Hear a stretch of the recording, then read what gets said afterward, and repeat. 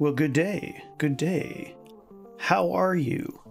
I am Zell Zellazel, the Zellazel, and of course, welcome to Amateur Apologetics. Today we have, of course, Lunar Smiles, my dear sibling, and my bro from another mother, Adam, or aka YellowHammer50Tree or 50Tree, depending on how you want to say it. How do you say it, Adam? I don't actually know. Tree? I just say tree. I think tree, like since I'm Pacific Northwest, 50 Tree. So there you go, there you go. Because I didn't know if you're like 50 Tree or 50 Tree or I assumed 50 Tree because anyway, just curious. Yeah. Oh yeah. So yeah, welcome again to Amateur Apologetics. We've missed Adam the past few weeks, which is fine. We're kind of hitting up into Matthew 17, but I figured we'd go over what was kind of gone through the past couple weeks, which I like to do anyway, just to kind of get myself even into the what did happen last time and in the whole Jesus story thing. But yeah, that's what I thought. I haven't gotten that far into Genshin Impact. I just, look, fundamentally, one of the reasons, just for those who don't know, the primary reason why I haven't been as active streaming and everything like that is because I just haven't really been playing games with other people. I'm kind of over playing solo games myself, and that's probably been pretty true to form for most of my life. There was a period where I just kind of dived in and was just kind of soloing it, but yeah, there's nothing that holds my attention more than other people, and I enjoy something like this where I actually get a chance to chat with people, things I'm passionate about and everything like that. And so today we're going to be continuing our reading of the book of Matthew. Let's just quickly go through what we've read recently. What was the last thing that you remember happening there, Adam? Do you remember John the Baptist being beheaded? I don't remember that part. I think this is probably where we stopped with you, or the last time. I'll just double check on what was before this. The parables and everything like that, parable of the sower. Did we go through that at all? I think we did. Parable of the sower, yeah. So basically what Jesus has done here, and you'll see an actual pattern happening throughout the book that ends up, the way it's been structured by Matthew, is there's sort of a history or something, an event that's been that happens, which in this case it was the birth of Jesus and his immaculate conception, getting conceived by the Holy Spirit, that sort of thing, and then it sort of goes through a few events that sanctify or authenticate his ministry to come, and then he starts doing these teachings. And so one of the types of teachings that he does is the parables. So parables are very sort of short stories or short, what would you say? Lessons, I suppose, in a practical or metaphorical sense. And so one of the most popular, the one that I remember the most, is the parable of the sower, which is this idea of there's this farmer guy who goes around with a bunch of seed and he starts tossing it everywhere. And the seed itself, the principle behind the story is that the seed itself always has the capacity for life. It's always good seed. It's going to grow corn or whatever it is, right? Corn's going to come up no matter what. The question is whether the soil that it falls upon is good enough to receive the good seed. So the idea is that the seed is representative of truth, or the gospel, the good news of the kingdom, that sort of thing. And those who receive it are the soil. And so it could be rocky soil where, certain things like they just won't take. There's no root that's possible, or that animals come by and swoop it up. And so in the same way, if it's on good soil, then good crops will come up, and you'll get what is expected based on the seed, sort of thing. So that's kind of the setup. Boy, AI chatbot is up there. Hey, Jade Salamander, how's it going, man? Welcome in. So anyway, so he goes through a bunch of parables, and he kind of explains why he uses them. And the essential, the gist of it is that he's already shown his ability to preach, to give good lessons, to heal the sick, to cast out demons and stuff like that. But when it comes to the truth and about who he is, even if you were to tell those who are hard-hearted or unwilling to even listen, if he were to tell them straight up, they would just reject them outright. And so he tells the stories or these parables to make people actually think and bypass this automatic bias if they have the wisdom or the openness to do so. And that's kind of what he talks about here, is for this people's hearts have grown callous, their ears are hard of hearing, and they have shut their eyes. Otherwise they might see with their eyes and hear with their ears, understand with their hearts, turn back, and I would cure them. And saying that what he gives and what his lessons are the way through which you can grow and where life actually is, kind of thing. So yeah, that's kind of his explanation. And so he goes through a series of different parables, a bunch of different metaphors, if you will, on the type of people that exist in the land, the type of people who are wise to implement things, the way in which the kingdom itself is like, that he is proposing, where, you know, people think that a kingdom has to be violent and it has to be like this big army and crash through and flatten everything and then plant itself in these large stones. Well, he gives a metaphor of this mustard seed. The mustard seed in that area anyway is the smallest of all seeds, and yet the smallest seed when planted can grow into a mighty tree. And that's what the kingdom he's proposing, the kingdom of God, is going to be like, is like a mustard seed, and that it starts with just one seed that you can become this mighty tree sort of thing.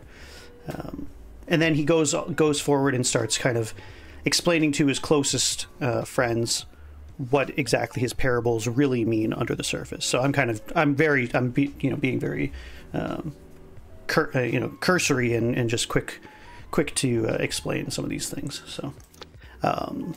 So that's kind of what we did. John the Baptist was, thought to be one of the best preachers of his time. He was a very weird kind of outcast. He's the equivalent of like the homeless guy on the street corner with a sign saying the end is nigh, in one sense, but he was actually very powerful and believable in his preaching.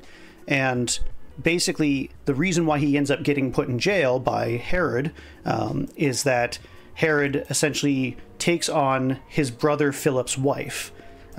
So basically says, well, I'm going to take your wife and she's going to be my wife now, which was just sinful and not very cool. And so he basically calls him out on it. It's like, yeah, you shouldn't be doing that. That's wrong. And because he said that, Herodias, which is his brother Philip's wife, basically complains. Herod says, fine, and then throws him in jail.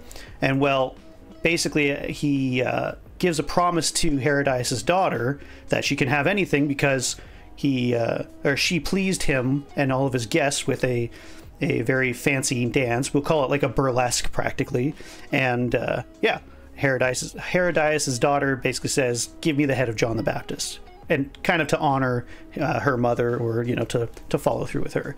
And so he was beheaded, which of course sucked, but that'll come in later. Jesus also goes around doing these really amazing miracles. He does it a couple of times. He feeds the 5,000 with a few fish and a few loaves of bread, and he feeds, I think it's 4,000 with, again, like I think it's 5 fish and 2 loaves of bread or something like that. And so he's showing that he can physically provide people, and it's kind of hearkening back to the old stories of the manna from heaven in the Old Testament, where God delivered his people, the Jewish people, from Egypt, from slavery, and then provided them, gave them enough bread, manna, from heaven, so that they could be sustained even in the worst parts of the desert as they're out there for 40 years. And so that goes through there. What else we see?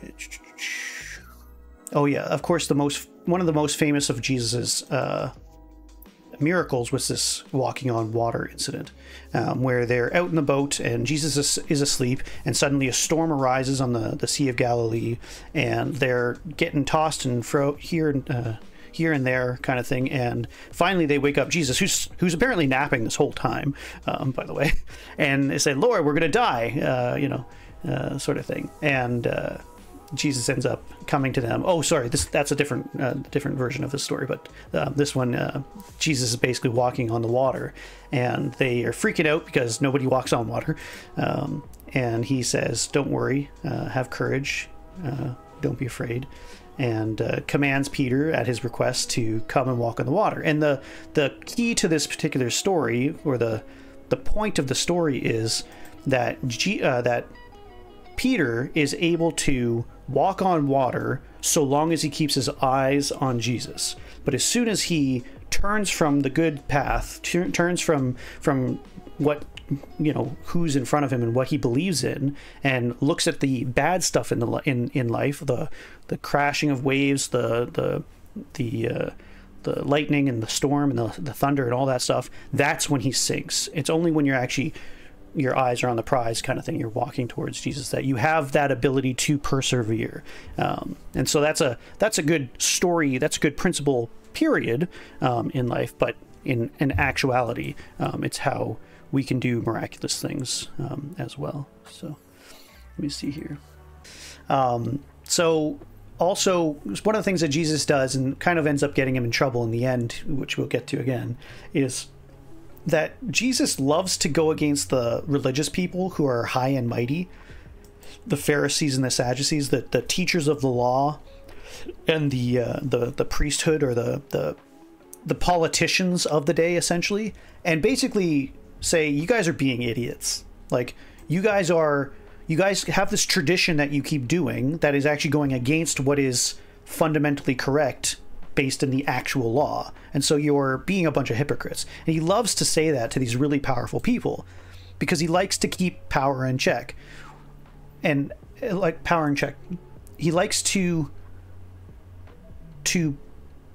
shine a spotlight on injustice, particularly in the hands of those who have all the power, right? Which is why he had such a big movement in the first place, for the record. Like, a lot of Jesus's teachings, a lot of people will kind of suggest he's something of a rebel because he's always speaking against power, very often than not. And so, yeah, that's kind of what we get through some of these strange traditions that the Pharisees and Sadducees have, and sort of speaking up against them, clarifying some Old Testament type of things, recognizing people's faith, and sort of just recognizing that this is the type of faith that people ought to have. And he does that quite a few times. He does that for some of the lowest of citizens. So women weren't particularly treated as equal citizens, obviously, for a long time, but even in the Bible, this is just the culture that they lived in. And he says, this of the lowest of low in terms of culture in this area, she's got it right when it comes to faith. And then he goes to people who are not even in the kingdom in terms of the family of the Jewish history, of the Jewish nation, to Romans who are oppressors to his people. And there's a Roman soldier who comes by and says, I have a sick servant and I care about this guy.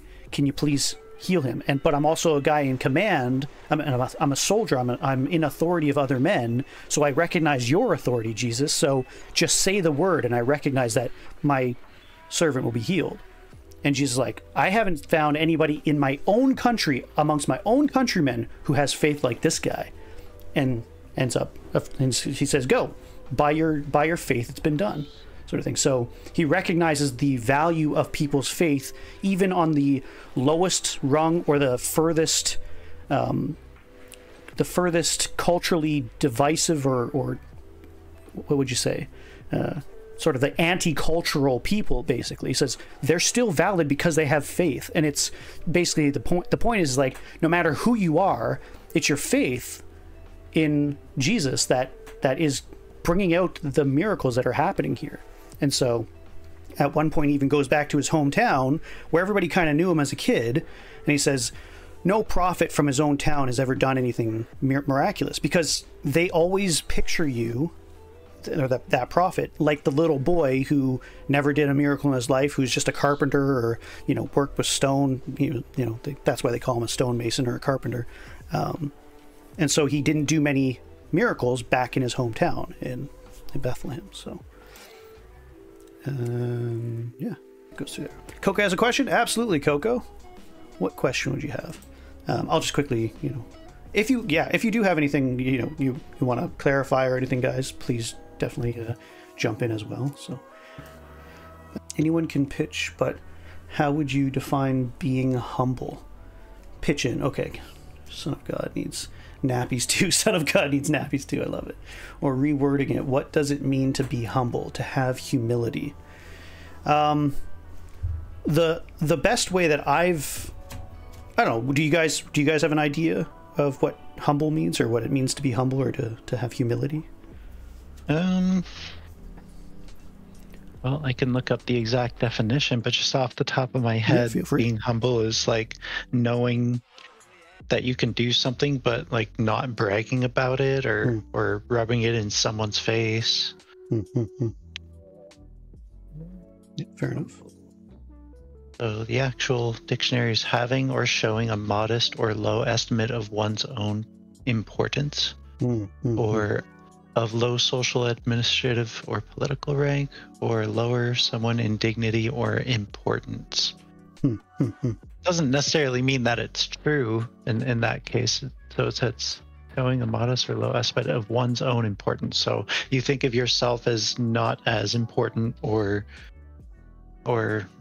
just less than. But I feel like being humble can also mean that, like sort of what I said earlier, just that you can be good or just be important, but when you're humble about it, you don't, like, again, rub it in someone's face or say I'm high and mighty. And it's like the opposite of that, essentially. The opposite of being high and mighty and like, ooh, all you ants, like, look up to me, blah blah blah. Yeah, I think that's a fair way to say it. I don't necessarily, the definition in that you've given is a little bit misleading, and here's the distinction. I'll give two things. The first thing is that to be humble is the opposite to be prideful, right? And so one of the most common sayings in Scripture in particular, but even just we obviously get it from Scripture, but people say it all the time, that pride goeth before the fall, right? And so the question about what pride is helps us to further define what humility is. And so pride is thinking about oneself very highly, whether you have the merit to do so or not, right? So people say, be proud of yourself. Be proud of yourself for what? Just because I'm amazing, because I say so? Like, what do you have that is evidenced to propel that high view of yourself, right? And so to me, that's the negative thing, because if you here's a practical example of pride in my view, to bring out to not bring any sort of political or politically correct ideas on it. It's sort of like saying, I'm the best piano player ever. I'm so amazing. I love how much I'm great at the piano. And then you're called upon to play the piano recital and you don't have anything practically, skill-wise, creativity-wise, or anything in your own ability as a musician, as a true musician, to play a recital where people will be like, that was good. Objectively great art. In fact, you suck, and therefore you fall. Because you've put yourself on such a high pedestal, you've bigged yourself up to such a degree that that it belies even belief. It belies the truth, right? They got humbled. Exactly right. So that to me is humility. That makes much more sense, right? So to be humble and so in that act, to be humbled is to show the truth. Fundamentally, humility and pride deal in the truth, right? And so the best example or the best definition of humility that I've ever heard is not to think less of yourself, but to think of yourself less. So I'll say that again. Not to think less of yourself. In other words, not to beat yourself down, to whip yourself and say, oh, I'm just a human, I'm just crappy, I'm shit, yada, yada, yada. That's not what humility is, which is kind of the definition that you gave sort of implies, right? Yeah. But it's more of, it's not about me. It's about the truth. It's about what is accurate, what is real. And so if I'm actually a good piano player, then I say, yeah, I have a great skill in being a piano player. And so when I'm called upon to play a piano recital, then I can play it. I'm good. You know, and it's not bragging if it's true, right? And so that to me is the delineation. I like to think of pride as rationalizing other people as having less worth, using a precursor to mistreating them. Yeah. I mean, this is why the definitions of things are important too. Like I take a bit of issue with people elevating pride as a virtue, you know, whether that's in, like, you know, pride days or pride, you know, it's because my understanding of the actual definition of pride throughout time, except for maybe the last 50 years, depending on how people perceive what that means, that pride has always been a bad thing. It's been a negative human quality. And so you know, it's one of the 7 deadly sins, after all. Right. So it's kind of like, look, I mean, unless what you mean, and this is why I think say what you mean and mean what you say is really important to me, right? It's like, what do you mean by pride? You know, if you mean like a certain level of appreciation for, which is kind of the way it comes out with Pride Days, in my view. It's an appreciation for the qualities that you have, the achievements that you've attained, you know. Maybe I could get behind it, but that's really not, I would say 90% of the time, if not more, the way people are saying it. Because it still has to be, the truth has to be at the core of what pride, what the definition of pride is, in my mind, right? And so if you are prideful to have achieved something that you haven't done anything for, so I'm proud to be straight. Let's go on the sexuality side for just a second. For me to be prideful about being straight makes no sense, because I didn't do anything to be straight or bi or gay, or like, I didn't achieve anything to do that. That's just the way I am. So why would I be prideful of something that I did nothing to achieve? It's like, I'm proud to be poor, I'm proud to be rich. It's like, it's not the trait or the quality or the virtue one ought to be elevating, in my mind. So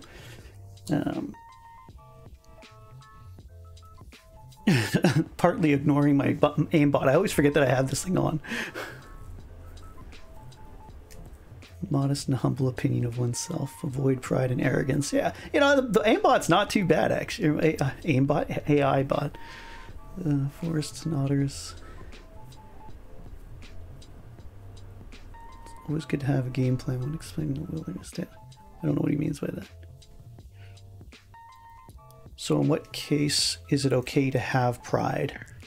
Again, it depends on your definition of pride, right? And it's almost like there should be 2 separate words. There's like a good pride and a bad pride, I guess. Which is kind of why I don't like English, you know? It's look, I'm gonna harp on this again, but in English, there's one word for love. But clearly when a father says I love you to their child, it is completely different in meaning than I love you to his spouse, or I love you to his brother, you know, right? And in the same way, pride is, at least historically, in my opinion, a terrible word to use to elevate, I would say. I would say pride is almost similar to worship, you know? People worship at the altar of what, right? They adore, they are in awe of what? The mall, or the divine, or nature, you know?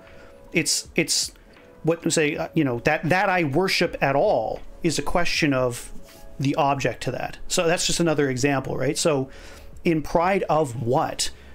It's like you're already bringing the word that you're using, in my view, is already have like a pretty negative connotation to, I would say, historicity, right?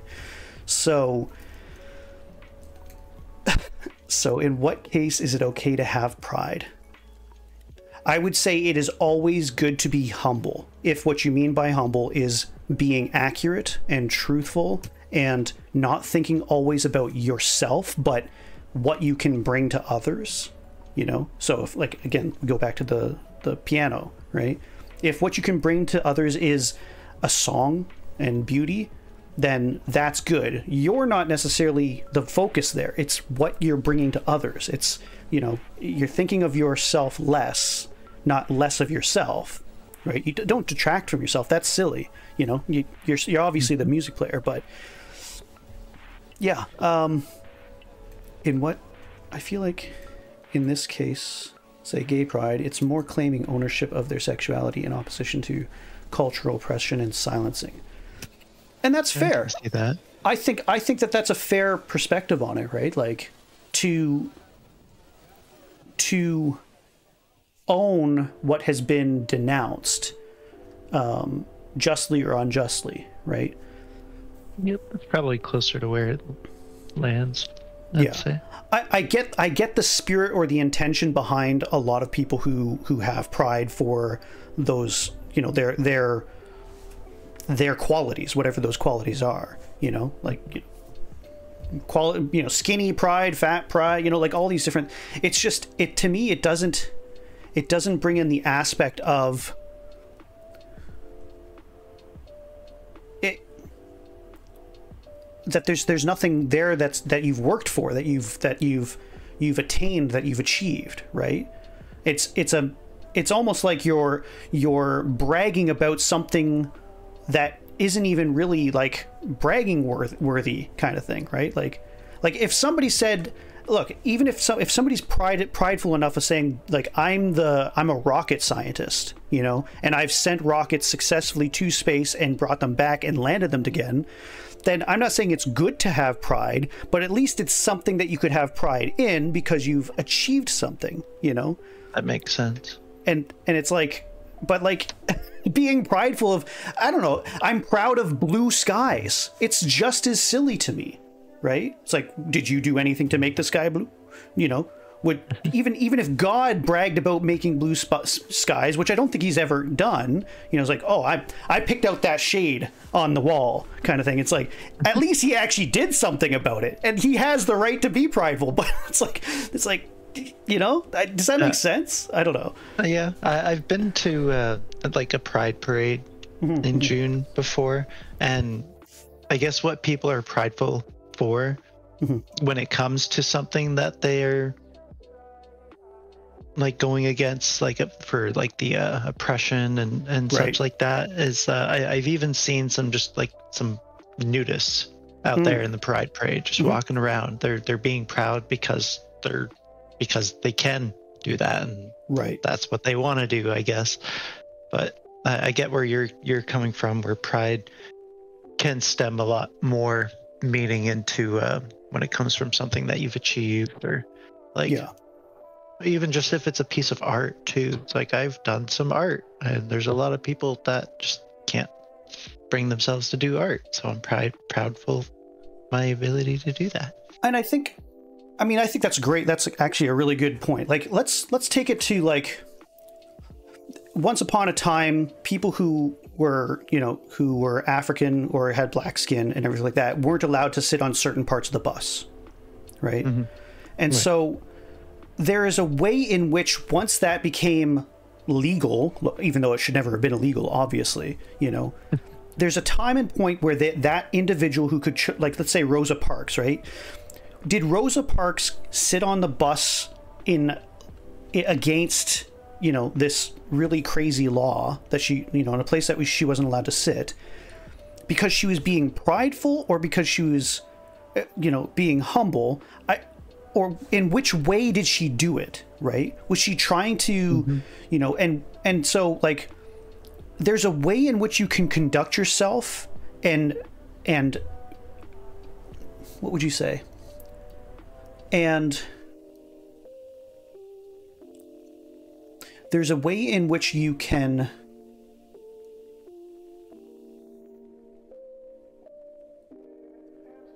I don't want to say achieve. It's not achievement. It's you can put forth that which the qualities that you have, right? There's a way in which you can do so in a prideful, offensive, or at least, flaunting way. And there's a way in which you can do it in that is like, this is who I am, and I accept that, and whether or not people accept it, like, this is the truth, right? And that's what I think is part of my issue with some of those parades, is like, it's not really,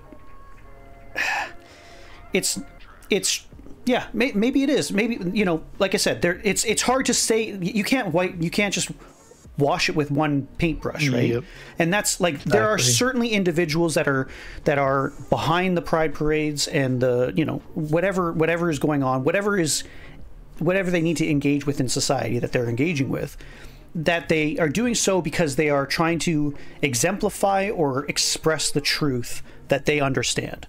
100% fair enough. Like, if that's what you're doing and that's the heart behind it, then of course that's a heart of humility. That's a heart of, authenticity. Mm-hmm. Then there's also those who are clearly doing it to get attention, to say, look at me, and we're the conquerors, and we're awesome, and we're going to make this, this whole show just about me, I, and that's mm-hmm. the pride side of things. That is clearly not helpful. It's not helpful to the people who are witnessing it, because they don't get anything positive out of it. But the people who are getting all the attention, that attention very oftentimes is negative, so it's not in humility, so I don't know, maybe that's my take on it, I guess. Sounds like a valid take, I'd say. But yeah, that's why I think it's interesting to think that, I mean, there are different ways of looking at things, and it's different person to person. Mm-hmm. It's not always just black and white. That's exactly it. That's why I don't like talking about, or not talking about. That's why I don't want to look at an entire movement or group of people as a group mm-hmm. of people or a movement. You have to look at the individuals and what's going on there. Yeah. But, yeah. It's a good question. Yeah, it's a good question. So yeah, all that to be said, humility tends to, look, you're not the focal point. What you can do and what the truth is, and in a way in engaging with things, it has to do a lot less with look at me kind of thing. But it certainly doesn't detract from yourself and say, because a lot of people do think that humility is like beating yourself down and saying, oh, I'm a piece of shit, and I don't deserve anything, which, even if that's true to some degree, at least from a Christian perspective, like, a humble thing to say is that whilst I do things that are bad, that are sinful, that are wrong, I'm clearly worthy of the life I have and the love that I can give and that I can get, because I'm created in such a way that all other things in creation have been sacrificed before. That God loves human beings so much intrinsically, regardless of what they've done, good or bad, by the fact that they, that Christ has died for them on the cross. It's an authentication that you are worthy, right? And right, if people understood that, if people understood their base value to the highest good that has ever existed, then I don't think they would need the attention or the crazy, whatever it is, like, whether that's the attention of your spouse, the attention of your parents, or anything like that. I'm not saying that those aren't good things and that you shouldn't hope for those things, but they don't actually explain or express the value that you even have, because those things, those people, whether, you know, even yourself, are limited. But God's love is eternal, by definition, being himself and eternal, right? And so that's why it's such a powerful message in the first place. It's that which is eternal thinks of you so highly that he would sacrifice his most high possession to be in relationship. Like, that's a crazy thing to suggest, you know, and for it to be true. So, but anyway, that's we're kind of getting ahead of ourselves a bit, but so that's the end of the story. We'll get there. We'll get there. Okay. Well, that was definitely good talk. Yeah, it was a good topic. I really appreciate it. Yeah, nice dialogue. I appreciate that, Coco.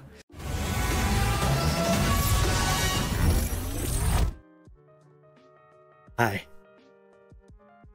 I'm Zell. Zell. Be super awesome if you wanted to do the whole liking thing. And maybe even do the whole subscribe. Or perhaps you're like me and you just talk too much and you're weird and you want all your weirdness to be out there. In that case, you can comment down below. And if you know and you don't, I won't care. And that kind of gets us basically to where we are here in Matthew 17, which is where things take a huge turn when it comes to what's been going on, or what goes on. So if one of you want to read, you're certainly welcome to. Do you care to read it all, Adam? Or? I'm okay for now. Okie dokie. Matthew 17, the Transfiguration. After 6 days, Jesus took Peter, James, and his brother John and led them up on a high mountain by themselves. He was transformed in front of them, and his face shone like the sun. Even his clothes became white as the light. Suddenly, Moses and Elijah appeared to them, talking with him. Then Peter said to Jesus, "Lord, it's good for us to be here. If you want, I will make 3 tabernacles here, one for you, one for Moses, and one for Elijah." While he was still speaking, suddenly a bright cloud covered them, and a voice from the cloud said, "This is my beloved Son.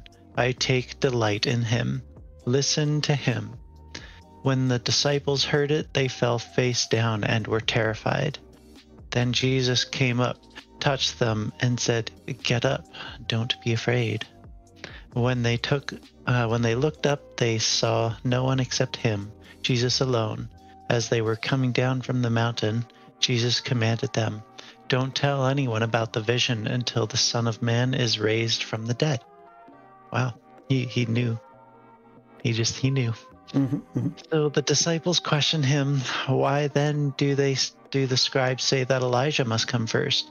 "Elijah is coming and will restore everything," he replied. "But I tell you, Elijah has already come, and they didn't recognize him.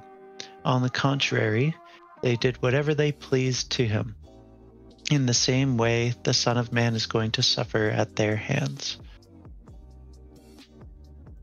Then the disciples understood that he spoke to them about John the Baptist. There's a couple interesting things about the Transfiguration. It's one of the more, famous things that happens, basically. And it depicts actually God coming in a cloud and speaking in thunderous. Right. So essentially what this is kind of hearkening back to, and it's interesting that Moses himself is one of the guys that is there. So Moses is the one who, the Moses and Elijah figures are really important. They're sort of types or meta-types of what, and they represent something bigger than themselves. Moses represents the law, and so he's famously known to have the 10 commandments, and he has the tablets and everything like that. And so he goes up to a mountain and basically communes with God and comes down with the Ten Commandments. And Elijah is one of the prophets who is able to sort of foretell or foresee during a great sort of calamity for the people of Israel, what God's will might be. So the idea of the prophet and the lawgiver as offices of human beings, essentially, or human offices kind of thing. And so the idea that Moses and Elijah both are sort of present there, whether they came from heaven or whether they're ghosts, or I mean, that's kind of up to debate. I think it's sort of it's one of these instances that suggests that there is an eternality to a human being, that God persists on giving life, whether that's on this plane of existence or like in heaven or whatever that means, in hell, whatever those things mean, right? There's some level of eternality to human beings, and that they come in their metatypes or as an office and authenticate Jesus once more, saying this is the man who has the whole law and has all the prophets as one, supporting him, or that he's, he at the very least is equal to them, kind of thing, in those offices.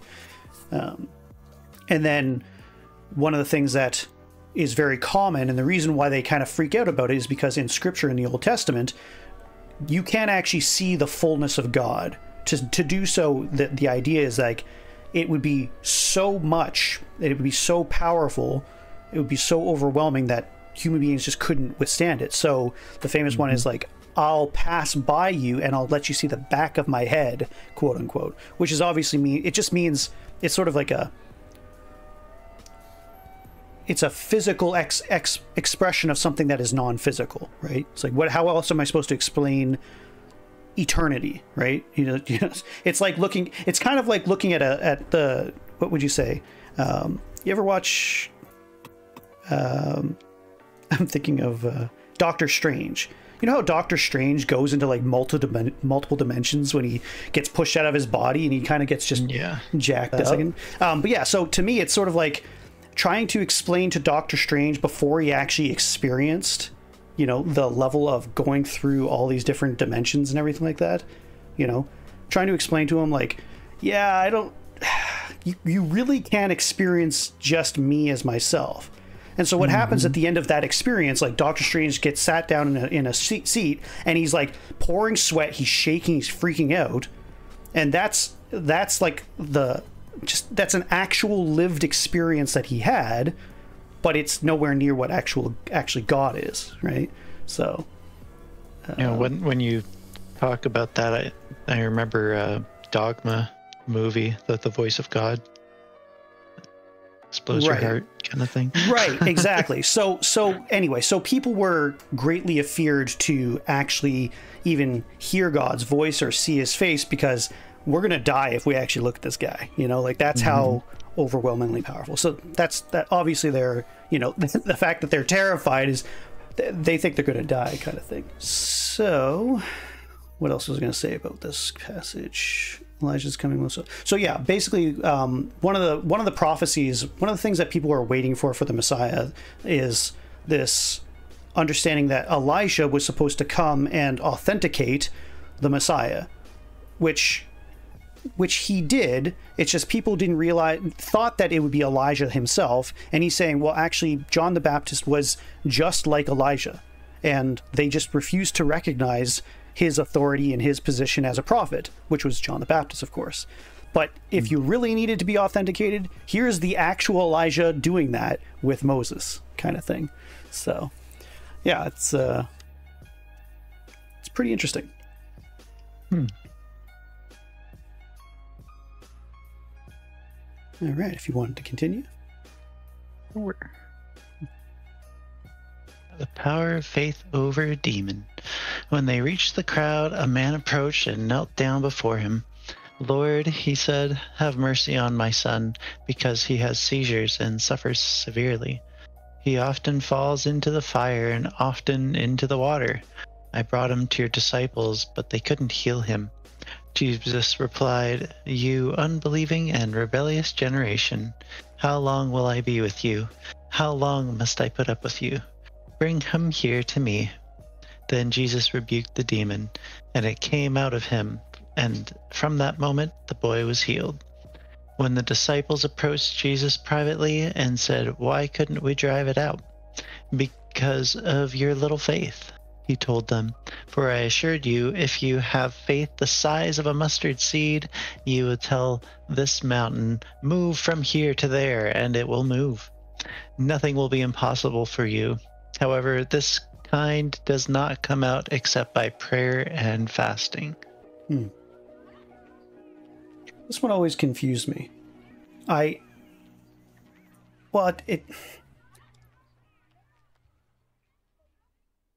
Because he's just said that, you know, that if you have enough faith, you can rebuke and you can cast out demons, you know?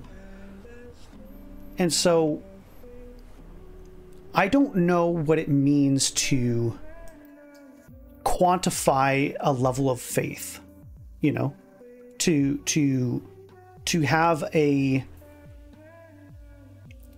like, because it makes it seem that faith is like a substance that you can have enough of, you know, like liquid. And if you can pour out enough of it, then you can wash away the demons, you can wash away the evil, that kind of thing. And I don't know about this one. This is the one that I've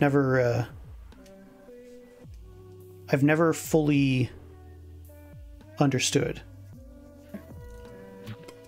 Because of your little faith. That's right. There you go. All right. If you want to continue. The second prediction of his death. As they were meeting in Galilee, Jesus told them, "The Son of Man is about to be betrayed into the hands of men. They will kill him, and on the third day he will be raised up." And they were deeply distressed. Continue? Yeah, this is a short one. Paying the temple tax. When they came to Capernaum, those who collected the double drachma tax approached Peter and said, "Doesn't your teacher pay the double drachma tax?" Yeah, that sounds like something so made up. The double tax.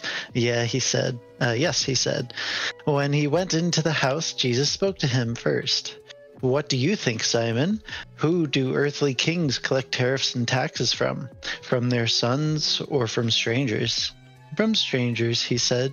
"Then the sons are free." Jesus told him, "But so we won't offend them, go to the sea, cast in a fish hook, and take the first fish that you catch. When you open its mouth, you will find a coin. Take it and give it to them for me and you."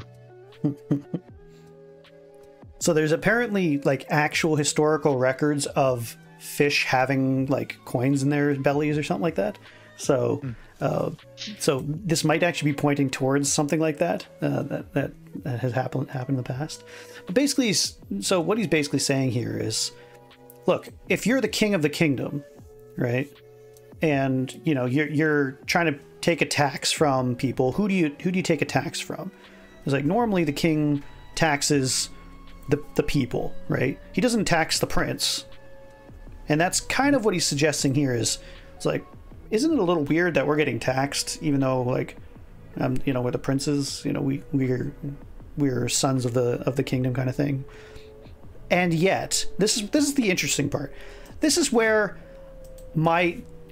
I think the basis of my Canadian sensibilities that I've held on to comes from, because there's a desire in me to be an absolute monster a-hole because I think people are just dumb all the time. Like I admit my faults. I am genuinely prideful and genuinely arrogant about certain things and think, oh, that guy's an idiot. It's kind of like people do it all the time, right? Talk about, you know, political figures or whatever, and they just have that inner dialogue and they just shake their head. They're shaking their head is the outward expression of their inner monologue, saying these guys are absolutely moronic. Coco raises his hand. But the principle, or at least the desire to not offend, kind of comes from this, because that's what I used to be all the time. I was always that. I think Canadians in general are like that. Yeah, I like, correct me if I'm wrong, Lunar, but like, to me, almost every Canadian is nice, but they probably have some backward talk in their heads, for sure, that are like truly negative. Yeah, some people can't, like, I've seen some Canadians that are not so nice. Sure. But yeah, I do agree that the not wanting to offend is still there. It's like we do think about our community appearance in ways, but yeah, I don't know. This is almost, to me, the principle of putting a mask on, even if you've gotten your shots for COVID. You know, it's like, I don't want to offend people, I guess, so I'll wear it, even if I don't agree with it, you know. Like, yeah. I think there is a pro-social and appropriate way in which you can interact with people whom you totally disagree with, or that you even think that that's wrong, that there is a level of behavior that you should still do to try not to offend. That's not to say that you go wildly against your beliefs and what you think and what you understand is correct. I certainly would speak up. And here's the thing for me. If somebody asks me a direct question about something, then in an appropriate sphere, obviously we're trying not to get too left of what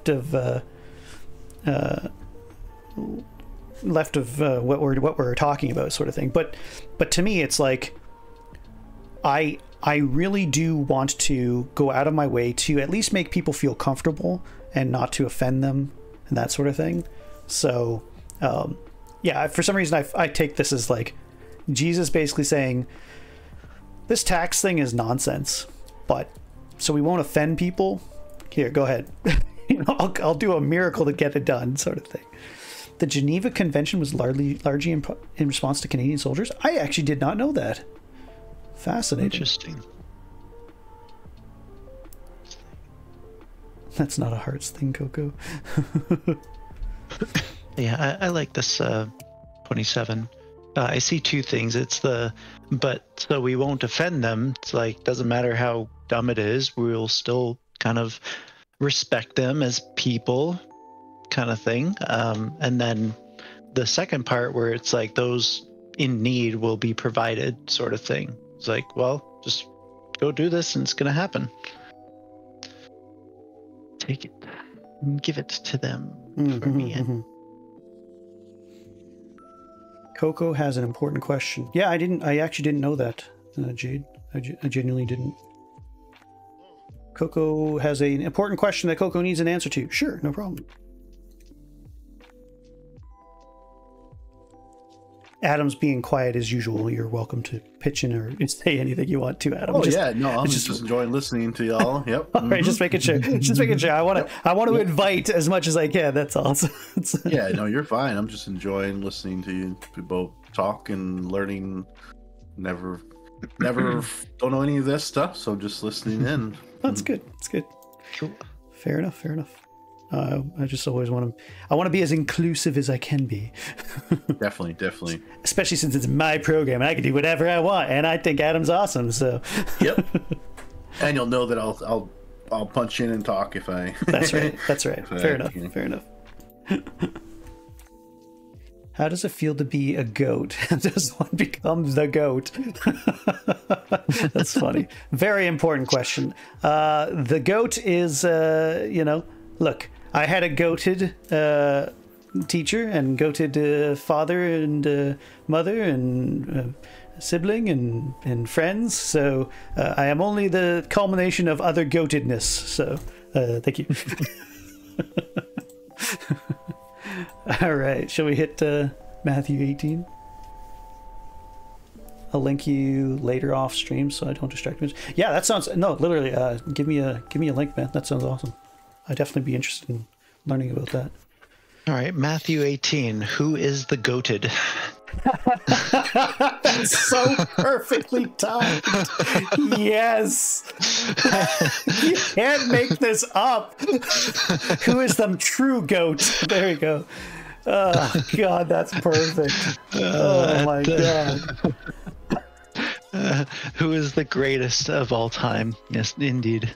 At that time, the disciples came to Jesus and said, "Who is the greatest in the kingdom of heaven?" Then he called a child to him and had him stand among them.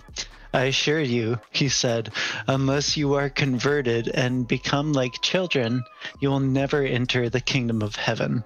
Therefore, whoever humbles himself like this child, this one is the greatest in the kingdom of heaven. And whoever welcomes one child like this in my name welcomes me. But whoever causes the downfall of one of these little ones who believe in me, it would be better for him if a heavy millstone were hung around his neck, and he were drowned in the depths of the sea. Woe to the world because of offenses, for offenses must come, but woe to that man by whom the offense comes. If your hand or your foot causes your downfall, cut it off and throw it away. It is better for you to enter life maimed or lame than to have 2 hands or 2 feet and be thrown into the eternal fire. And if your eye causes your downfall, gouge it out and throw it away. It is better for you to enter life with 1 eye rather than have 2 eyes and be thrown into hellfire." This was similar to what we read earlier in Matthew, right? Yeah, it's basically similar to the Sermon on the Mount. What he had said. Right. So, 2 things. Here's to me one of the most important things that's ever said in Scripture, and it's because oftentimes it comes up that children were treated very poorly in history. Very oftentimes they were sort of third-class citizens. They didn't have any value. This is what Jesus says about kids. And this is the way I think actual people who have any ounce of goodness in their heart recognize children. He says, "Who is the greatest in the kingdom of heaven?" He said, "Unless you are like children." So there are qualities in children that make human beings great. And this is the important part, that every human being, regardless of age, still possesses. The fundamental nature of what makes greatness is the humility, the openness, the joy, the capacity, the potential of a child. And that's of great value in God's kingdom. That children are great, and that they really don't look. If there's one thing that got me sent to prison is the idea that people hurt children. It made me so angry, especially in a physical, sexual contents and stuff like that. So to me, this is a direct polemic against any person in the church, out of the church, anywhere that has ever harmed a kid. This is Jesus himself saying the greatest in the kingdom are like children.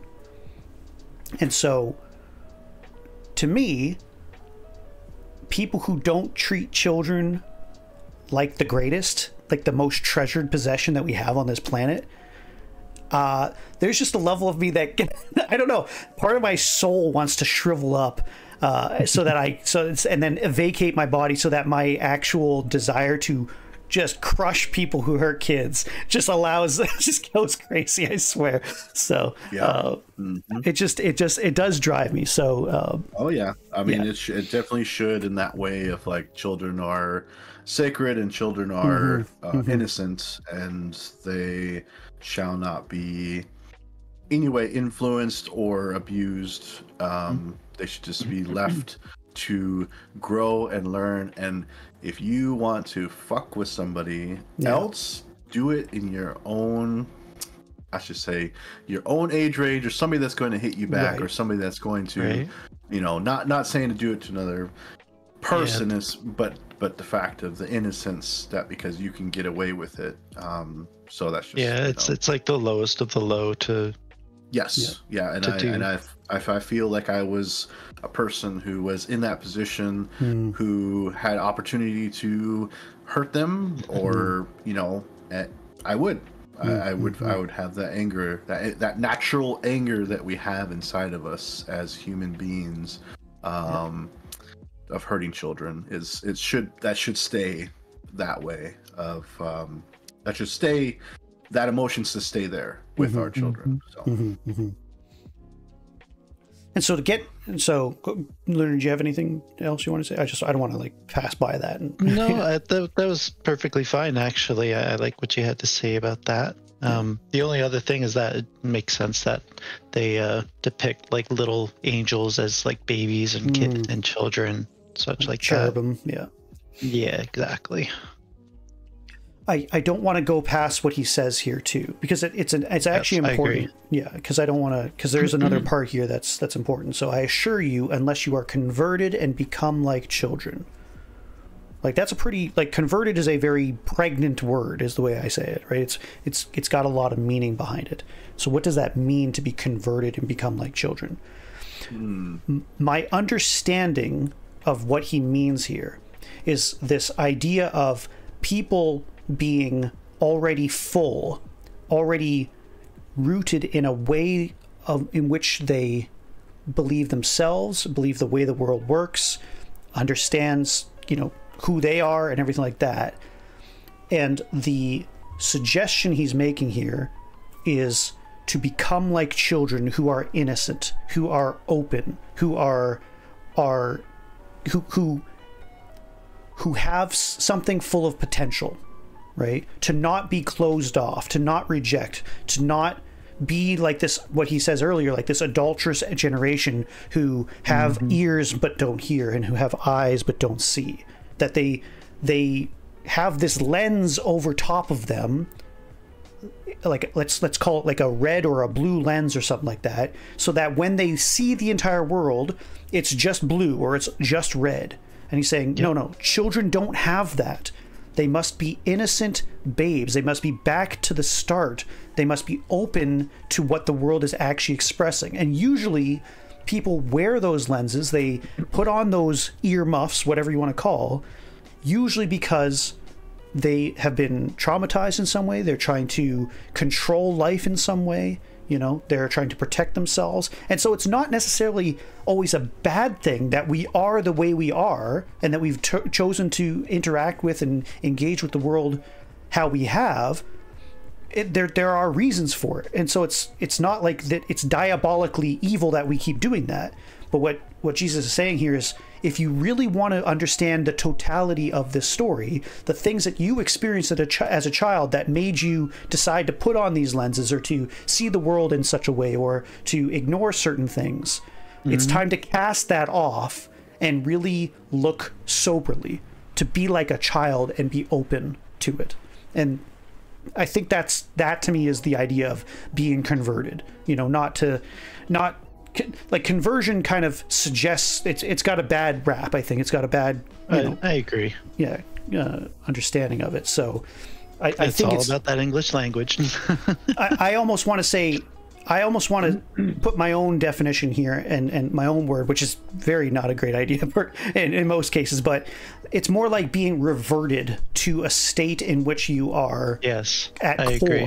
what you know, that child that you actually are. And that's probably, to go back to our conversation about humility, like there's nothing more humble than a baby, you know, right? What's humble about a child, what's humble about a baby isn't that they aren't awesome, that they are pieces of crap that literally crap all over the place and stuff. That's not what makes them great. What makes them great is that they are, by definition, miraculous. They exist. They've been built. They've been meticulously designed to go from humble beginnings to something even beyond that, which is just extra. But they're always going to be great by definition.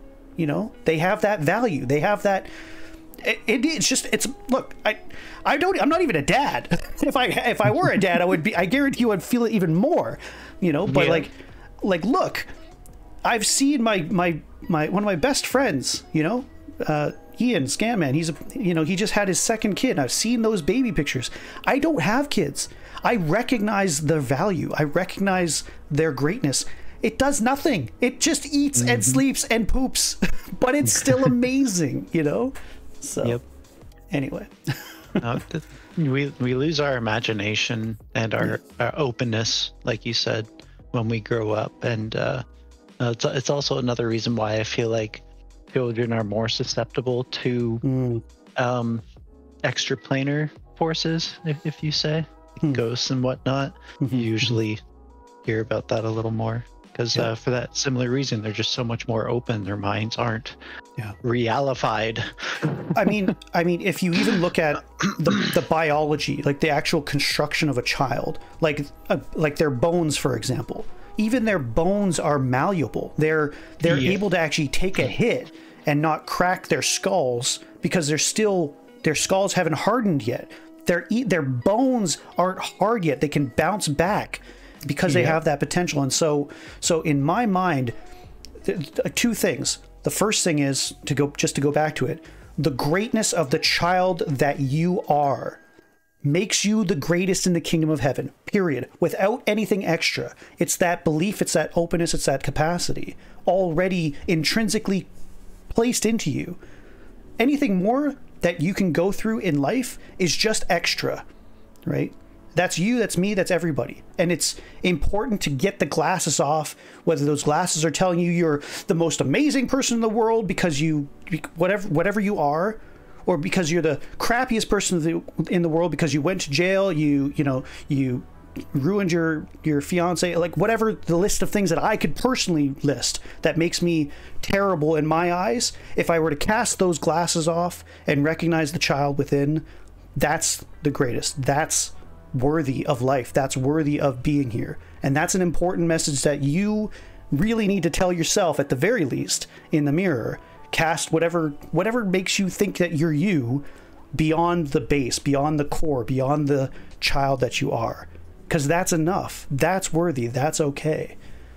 And then the other part of it is, when we get back to that, then everything is possible. That just like a child, being open, being ready to adapt, to experience whatever it is, good and bad. That's not to say that there isn't going to be terrible crap that's good, your own crap, that's going to come up. But if you can approach it from being like that child, then that's when you have the potential of growing regardless of the good or the bad. Whether there are thorns in your life or whether there's plenty of rain and sunshine, you'll still grow. You'll still be able to get through it. So. Anyway, there's my preach for today. But yeah. But then I do like the second part of this, if you screw with my kid, is basically the way it comes off.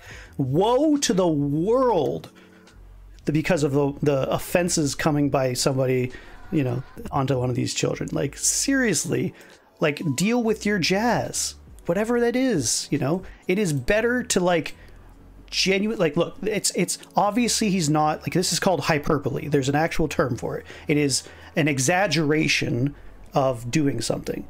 So he's saying, cut off your foot, cut off your hand, cut off your eye, whatever it is that is causing you to cause an offense, get rid of it. And it's not because that thing in and of itself will condemn you. That's not the point of it. The point of it is that you are still that child that is worthy, and you're harming the child that is intrinsically good.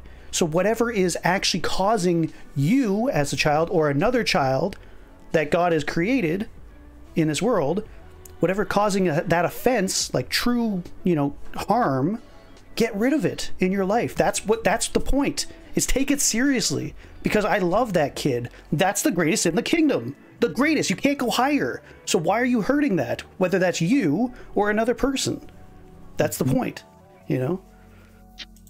So that's why he's using this hyperbolic language, because he's serious about how great a child is, how great it is to harm, you know, one of these children. So much as saying being thrown into the eternal fire when you do it.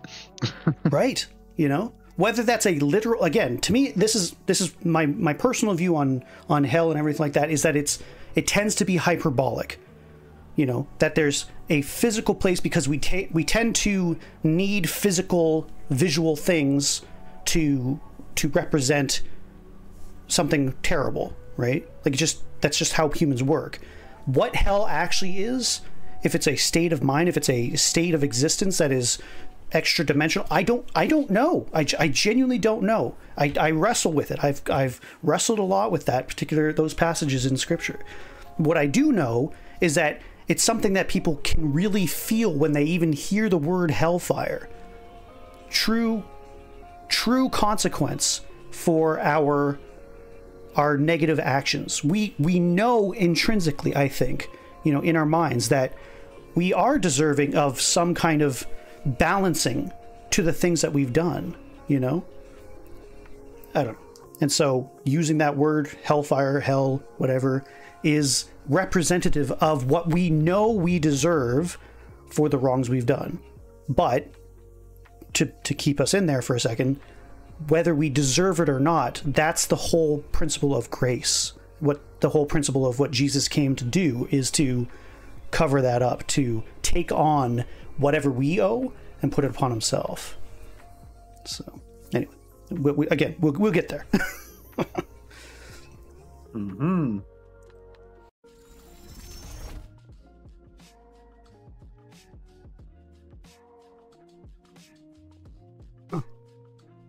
You think you're all that in a bag of potato chips, do you?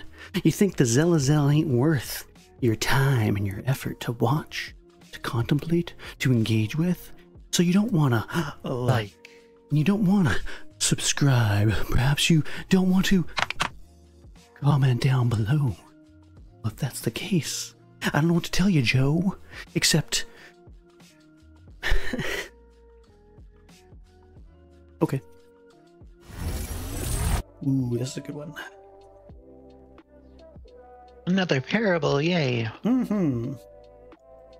This one is of the lost sheep. See that you don't look down on one of these little ones, because I tell you that in heaven their angels continually view the face of my Father in heaven. For the Son of Man has come to save the lost. What do you think? If a man has 100 sheep and one of them goes astray, won't he leave the 99 on the hillside and go and search for the stray? And if he finds it, I assured you, he rejoices over that sheep more than over the 99 that did not go astray.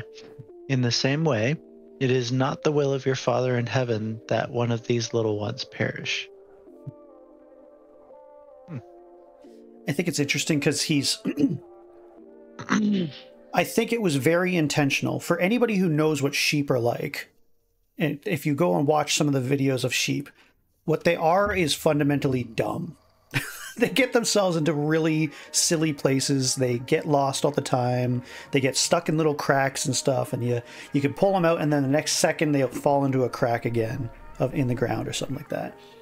And I think it's important to recognize, and he's not saying it in a detrimental way, but he's saying it as one who would observe. He goes from saying that children are the greatest thing to then saying that these little ones, these lost ones, are like sheep.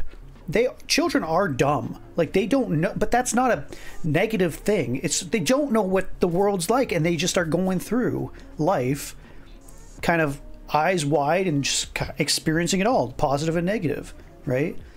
And so he goes from that recognition of the greatness of a child, but also to the value of that child by saying, look, even a sheep, which, look, is actually pretty important to a farmer or to a shepherd, right? It's like, if one of them goes missing, then he's going to leave every other valuable thing because he recognizes the value of each individual sheep that goes astray, you know? unaudible. Do I not have auto? No, you have auto. Oh, okay. It's just a clip. Oh, gotcha. Unavoidable. Gotcha. But yeah, so fundamentally though, like a lot of people who've read this in the past basically are saying, oh, it's the stupid ones, you know, that sort of thing. That's the focus, is that, you know, Jesus is being intentionally like harsh. In this culture, sheep, like basically a shepherd was actually one of the lowest jobs you could possibly have.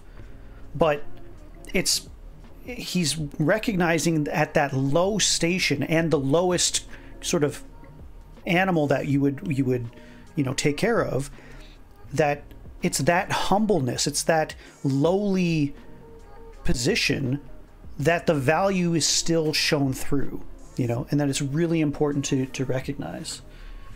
So anyway, hopefully that makes sense. Like, that's what he's doing here, is trying to connect on that way.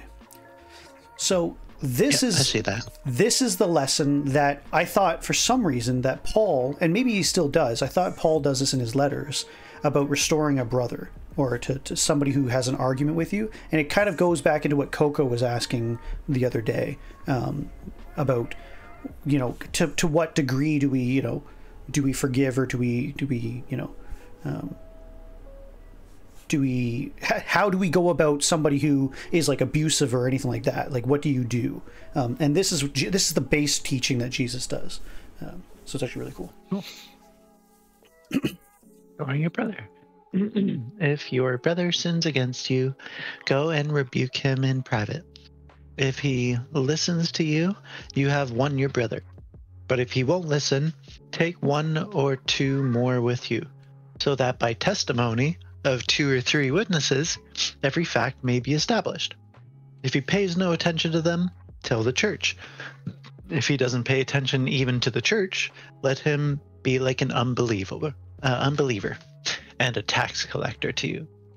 I assure you, whatever you bind on earth is already bound in heaven, and whatever you loose on earth is already loosed in heaven. Again, I assure you, if 2 of you on earth agree about any matter that you pray for, it will be done for you by my Father in heaven. For where 2 or 3 are gathered together in my name, I am there among them. Everybody always looks at that last part and like, that's the part that is focused on. I think this should be the standard by which every person behaves in society, personally. Is if somebody offends you, you know, if there's something wrong between the 2 of you, just go and talk to them about it, knowing that if the guy or girl or whomever says, go flip off your hat kind of thing, then you can go to 2 other people and establish every fact with those witnesses. Just get it out between a small group, right? I would say, to build on this a little bit, I would say take it so that there's people who are moderators that you know, aren't going to be really swayed back and forth, but at least know the core of people, right? And then go to the larger body of people. Some people, look, I see, especially in the States, from what I can tell, I'm not a guy in the States, so I can't speak too heavily. Maybe Adam can speak more to this, you know. But I see this whole culture of like suing people, you know, for this, that, and the other thing almost instantly, kind of thing, right? Mm-hmm. I feel like it never needs to get to that level. If we were to just do this, go to 2 or 3 people, establish the facts before us, and kind of hash it out. And then if you really needed to go to a court or something like that, in this case, it's the church, right? It's the larger community, you know, then, yeah. Then, and even after that, there shouldn't be bad blood, you know, let him be like an unbeliever and a tax collector to you. Well, we've already talked about it earlier. It's like, how do you treat your neighbor? How do you treat your enemy, right? You still treat them with respect, you know, you still treat them well. And that to me is this could be a prototype, I think, for any relationship that you can possibly think of. This is the way it should work. Yep. Do it face to face, if you have to, bring in a couple other people to establish every possible fact, just figure out what the story really is, and only then do you bring it to a larger communal body. And then, worst case scenario, still treat them with respect, you know, whether they deserve it or not.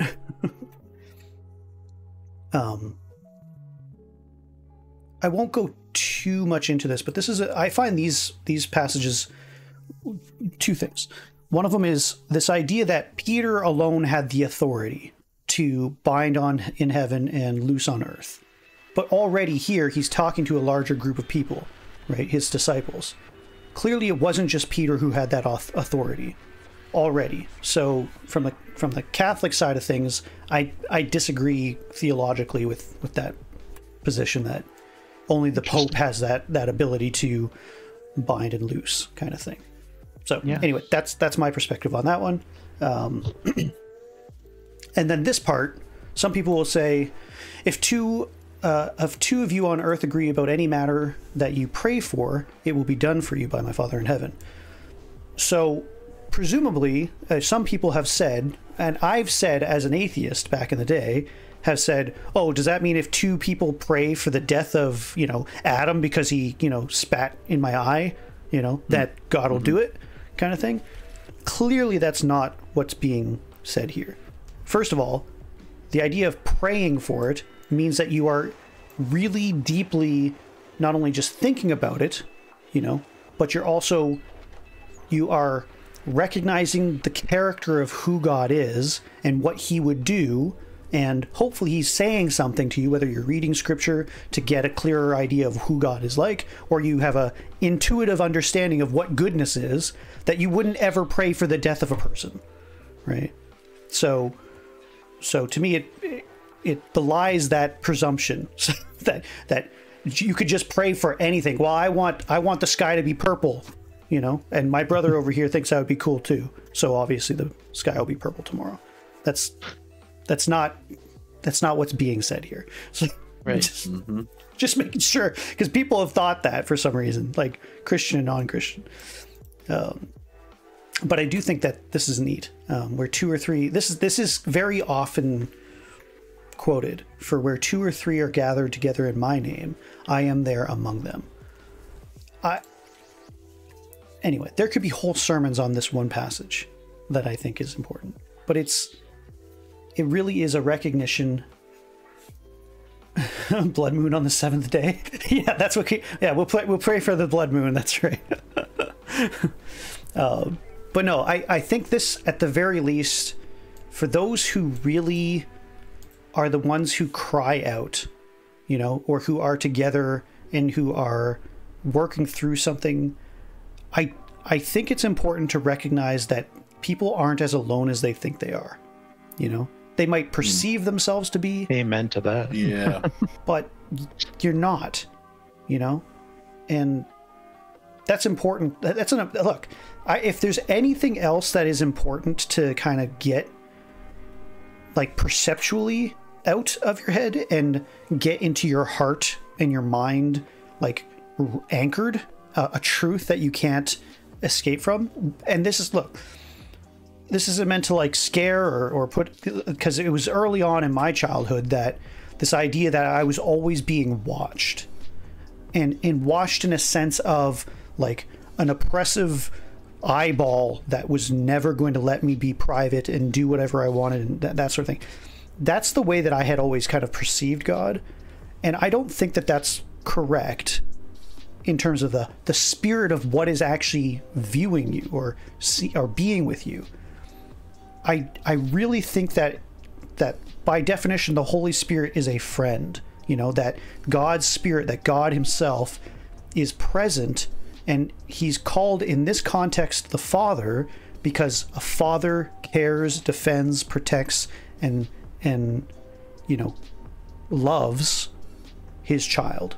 And it's that presence, it's that ever-present, that omnipresent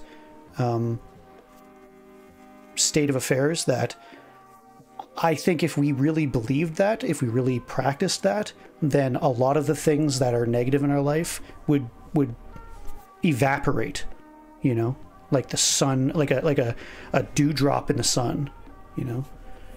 So, anyway. You're not alone. Beautiful. You're not alone is my point, yeah. So hopefully that makes sense. This is interesting. All right. Parable of the unforgiving slave. What was that? Then Peter. Yeah, go ahead, Adam. So basically, like how you talked about being that you're not alone, and the other side of demons and devils, and demons and a devil secluding a person to feel like they are alone, that there is no others that are influencing them to think that they are alone. And I think that's the biggest factor when it becomes somebody who thinks that they're alone, and that those evil plays into that of like, yeah, you are alone, I'm the only one here for you. That makes sense. It kind of is challenging to, you know, because somebody is always like, oh, why isn't God speaking to me, or why can I physically hear him, or because it seems really weird, or seems really odd to me that demons that interact with you in a way of being in your home, like you physically can feel them, or that they are in your space. With scratches, with bruises, with those kind of physical things, right? And it's just really confusing in a way to where we want to physically see God or feel that God is with us, but we're feeling it in a way of a spirituality versus an actual physical way. So I just wanted to make a comment about how the evil plays into that of making you feel like you are alone, and that you could get wrapped up into that of feeling like, oh, is that God, or is that, you know, the confusion of that. So I just wanted to comment. Just want to comment about that. Yeah. No, 100%. There's you touch on something interesting, right? Like, because there is a coercive power that evil seems to have.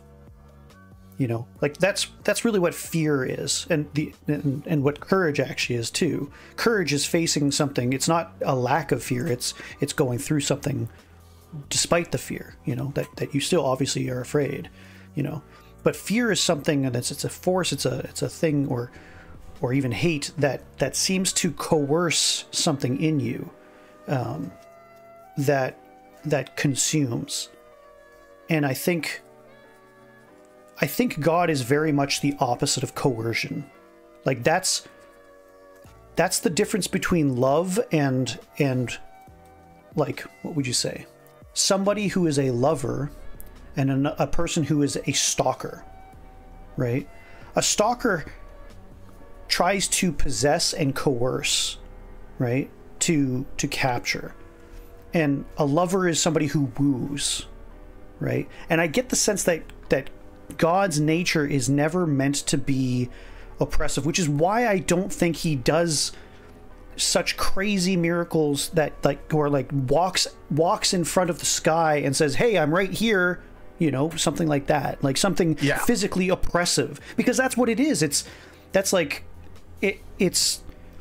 not in the nature of love to do that, to rob you of any free will for you to go seeking and to listen and to be wooed in a way that is slow and that is authentic and deep, you know.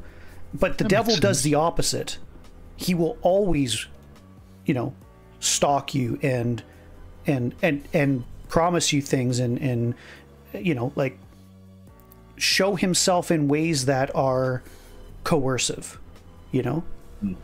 So I don't know, like that's the way that I kind of distinguish. And so anyway, so I guess I point that out because for most of my life I've been that guy who has said, you know, show yourself, just show me anything, show me, show something, anything. I need some physical proof, right? Something tangible for me to even take a walk. And I've gotten answers to some degree, as small as they have been and very personal. And I won't go into too many of them or anything, or any of them really at all. But that's only up to a point when it's something like this, where I'm reading a text that is describing the nature of the person, or persons, if you want to call that, of the person who is actually laudable. And there's something, you can call it spiritual. I mean, to me, that's what it is, right? There's something non-physical happening. No different than any other... There's plenty of things that we experience in life that are non-physical, Like, you see a sunset one day, and you've seen 1,000 of them, and it's not a big deal. But one day it is a big deal. And it really does... It sits with you in some way that is overwhelming. It is awe-inspiring, And that's a spiritual thing. That is a revelation. That is something being pulled back and showing itself to you that you haven't experienced. And even if you have experienced it before, you experience it in such a way, in such a dimension, at such a level that is... It rejuvenates. It gives you life. It gives you purpose. Even if it robs words from you in description, it's those experiences, those glimpses of the divine, of the spirit, that should not be dismissed, but should be recognized as authentic. Yeah. So. Because it's the power of that acknowledgement, and I think that's what is overlooked quite a bit. It's like, even though he may not show you, you believing in him is the power, because you are putting your faith into this entity, and that it doesn't need, like you're saying, it doesn't need to show itself, right? Because you, as a believer, are supposed to stay a believer, stay in that power of, like, I believe in you no matter what. And that goes back to what he's talking about earlier in this chapter. This idea of conversion, this idea of being childlike, to convert your hard heart to your closed eyes, to your shut ears, to be open enough to receive those revelations that do come, whether it's reading a book, whether it's seeing a sunset, whether it's gliding along the ocean, whether it's in the depths of despair that every demon seems to be stabbing at you. Suddenly there's something like light that illuminates, that transforms, that saves you from the precipice. Whatever that experience might be for you, the necessity of getting the totality or the fullness of those experiences comes from being like a child, being open, being innocent, being... Yeah. Yeah. So hopefully that makes sense. Okay. Shall we continue? We shall. The unforgiving slave. Then Peter came to him and said, Lord, how many times could my brother sin against me and I forgive him? As many as 7 times? I tell you, not as many as 7, Jesus said to him, but 70 times 7. For this reason, the kingdom of heaven can be compared to a king who wanted to settle accounts with his slaves. When he began to settle accounts, one who owed 10,000 talents was brought before him. Since he had no way to pay it back, his master commanded that he, his wife, his children, and everything he had be sold to pay the debt. At this, the slave fell face down before him and said, Be patient with me, and I will pay you everything. Then the master of that slave had compassion, released him, and forgave him the loan. But that slave went out and found one of his fellow slaves who owed him 100 denarii. He grabbed him, started choking him, and said, Pay what you owe. At this, his fellow slave fell down and began begging him, Be patient with me and I will pay you back. But he wasn't willing. On the contrary, he went and threw him into the prison until he could pay what was owed. When the other slaves saw what had taken place, they were deeply distressed and went to report to their master everything that had happened. Then, after he summoned him, his master said to him, "You wicked slave, I forgave you all of that debt because you begged me. Shouldn't you also have mercy on your fellow slave, as I had mercy on you?" And his master got angry and handed him over to the jailers to be tortured until he could pay everything that was owed. So my heavenly Father will also do to you if each of you does not forgive his brother from his heart.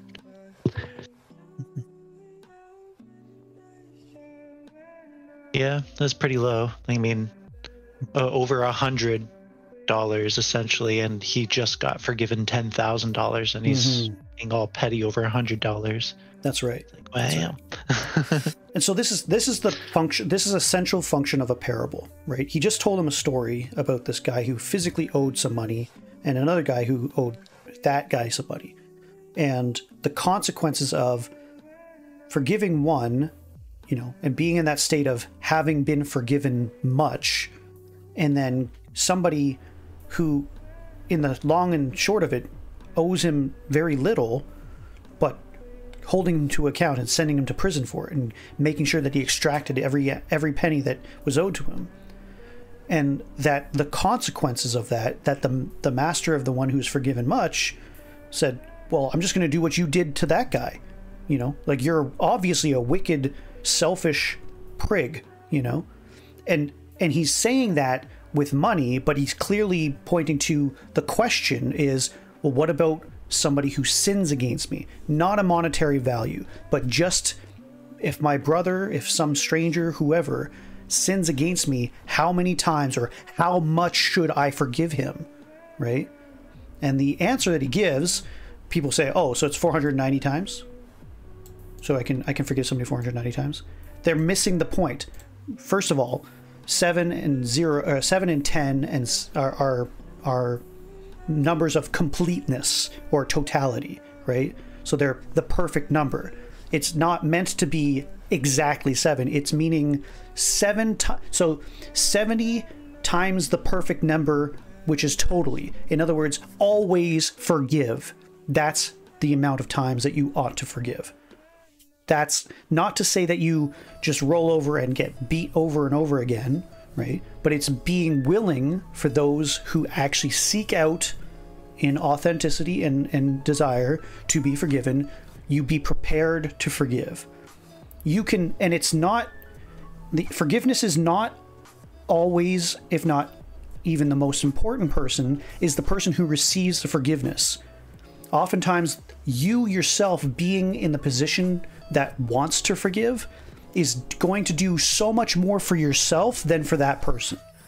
The hatred, the bitterness, the resentment that can come because somebody's done something wrong and you refuse to let them just to forgive them and be willing to say, let's do bygones be bygones here.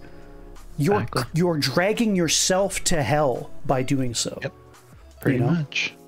And so the principle isn't just, to be willing to do so and to not do that, but it's also a recognition that just like the guy who owed a lot, and was forgiven, we ourselves have done great things that are terrible in our time. We know it. Like even the smallest things, we can recognize it being a domino in a chain, that could have gone totally better for another person because we played a part. Even in that level, we have a responsibility. We have we've done something to that degree, and that's not to beat ourselves up again about it, but it's to recognize that we've been forgiven, that to accept that ourselves, and then to share that forgiveness. So sorry, I forgot to mute. It's okay.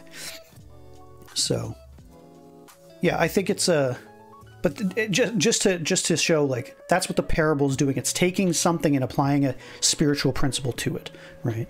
And this is one of the better ones for sure. Yeah, it was a very interesting one for sure. But yeah.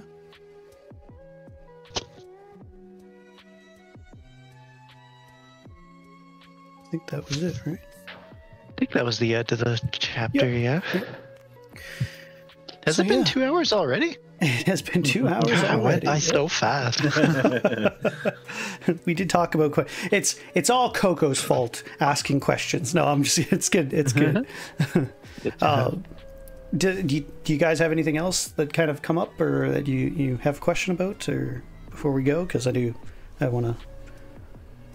No, I'm good. You want to finish? Is that what you're saying? Yeah. So I mean, I don't want to like say, okay, we're done, and then run away or anything like that. But I want to make sure if there is anything that's come up or that there's a pressing question, or even for next time, if there's something you would like to talk about, we can. Nope. Nothing anything in particular. I like that we go through things as we read. Essentially, of course, that makes. We would pretty much taking an hour every chapter that normally if you're just by yourself reading it'd take like 10 minutes, not even, to read through. But I like discussing it. That's why I'm here. Yeah. One of the things that I disliked, and look, I it's funny because like I'm trying to not be a pastor here. I'm trying not to necessarily be like a preacher by any means. I'm trying to do what is essentially exegesis, right? Or an extraction of the core values and understanding of what the text says, right? Which is more of a teaching thing than it is a preaching thing. Yeah, I like that. But I always found out just that when I went to church, it was just like sometimes I'd be tired. I couldn't focus on what they're saying. There was no real linear progression. It was just, oh, this is what we're talking about today. Okay. Right. Yeah. And I think and that's to me what bothered me about going to church. And I'm not saying that people ought not to go to church or ought to go to church or anything like that, but just the temperament that I am, clearly, I don't get anything if I can't vocalize. Like I know that might sound a bit selfish or anything like that, but I'm never going to be able to go to a church and sit down in a pew and really, really get anything without having some kind of conversation. I don't have to be the one talking the whole time, but I need to voice, hey, I actually have a question about that. That's kind of messed up. Or, exactly. I don't get this, can you? That makes sense. Right. And so churches have become so scripted and so it's you might as well go to like a speech contest. Like I used to do speech contests when I was a kid, right? I think I got to like provincials or something too at one point when I was a kid. And it's just you're talking at people, and they may or may not even get, regardless of the actual religious side of it, like it could have been like on the importance of environmentalism or something like that. I still wouldn't be able to understand. I could not tell you from the second that thing started to the second that it ended what that speech would have been about, like anything valuable out of it, because I hadn't participated. It's not an organic process. The greatest of the Greek philosophers, or one of the greatest anyway, is Socrates.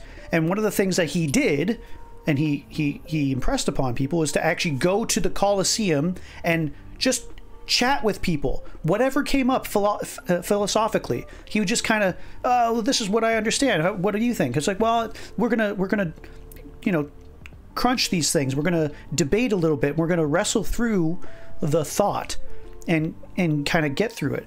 And we've lost that whole culture, that whole foundational ability to just converse with one another, whether it's religious or otherwise, and that just bankrupts us. It's just, let's push play on a video and that I'm interested in, have somebody talk at me. It's like, well, wouldn't it be better if I wanted to cook, if I wanted to learn to cook, wouldn't it be great if I just sat down with a friend and, you know, grabbed a couple of pans and some ingredients, and let's just cook and figure it out, you know.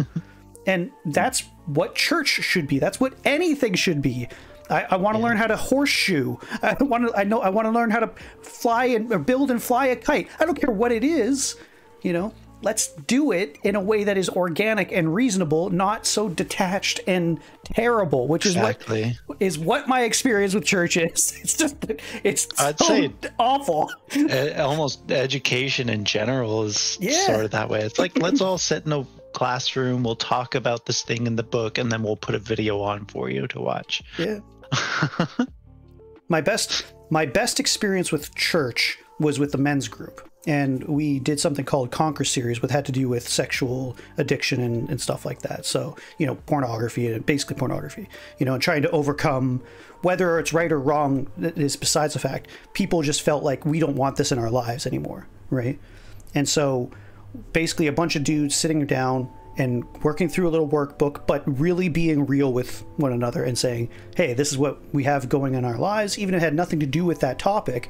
So this is what we had going in our lives, and how you can pray and how we can work together. And hey, you need somebody to come over once in a while and just, you know, help out, you know, whatever it was. And that was the best experience. And that's what church really should be, you know, a community that just holds one another accountable, praises with one another, and, you know, cries with one another if we have to, if that's the circumstances, right? And that's and so this is my attempt to do something, hopefully, you know, just educational, whether it's just information wise or an encouragement to look into things that are beyond yourself, you know. That's what I hope to do. I know youth pastors are using D&D sometimes to talk about making good decisions. Oh, that's pretty cool. Yeah, I think D&D would be really cool with a youth group. We played it in college, which was kind of fun. But yeah, it's interesting. I like it because it does put you in that, well, you got to make a moral decision here. We're pretending these are real people right now. We're role playing. Yeah, that's essentially what D&D is. You're role playing. Yeah, I think yeah. Word. Go ahead. Sorry. I said that word role playing just has like many connotations, like especially in like a professional setting, training, where we're role playing the situation that you'd be in, how would you react, kind of thing. Just D&D is fun to me in that way.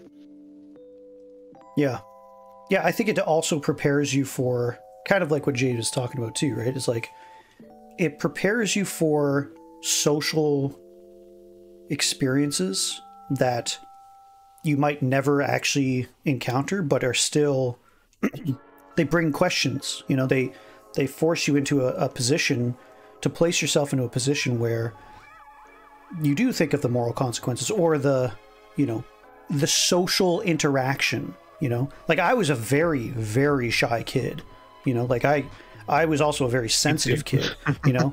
You're probably more shy than me, but I was always I think I was more sensitive than you. Like I would cry at the drop of the hat. I'm still pretty sensitive, even though I probably don't come off that way. Like, you know, going to jail and stuff really helps you toughen the hell up, kind of thing. But you know, practice makes permanent. Exactly, you know. But like D&D is the first thing that allowed me to socially be able to engage with people and come out of my shell, kind of thing.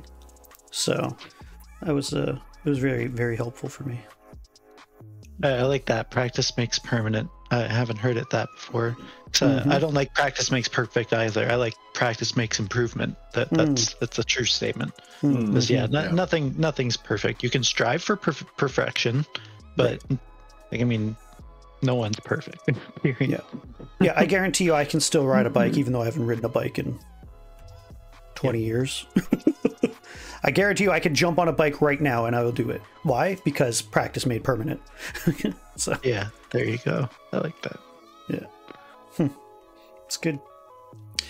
Well, with all that said, guys, I really appreciate you being here. I expect us to continue forth next week on Sunday. So we've been doing it at 2.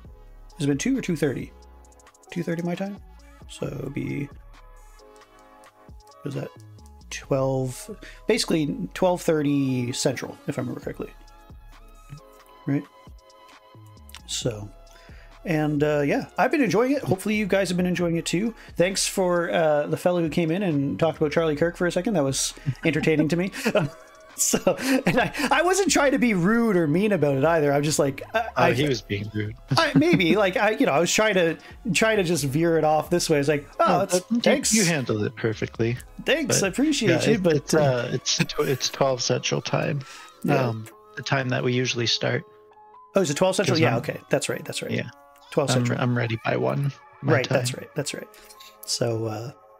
Yeah, and of course, if anybody has any questions, has anything topic-wise in terms of the Bible or theology or anything like that that you'd like me to look into or talk about, or, you know, I'm not trying to give necessarily my opinion, although obviously I'm talking, and therefore it's going to filter through this very strange experience that I have as a human being. Your friendly neighborhood ex-con, ex-atheist, and exactly what the doctor ordered. But yeah, of course, I want to serve everybody, and I want to give a decent response as well. So yeah, if it's something that I don't know about, I am the first person to say, I don't know about this part, and but I'm also the type of person who will try and figure it out. So that's what I can bring to the table. So, and I of course love that Adam, YellowHammer50Tree, and my dear sibling Lunar Smiles can join me when they can join me. So until next time, thank you one more time, and hopefully we'll see you again. All right, see you guys.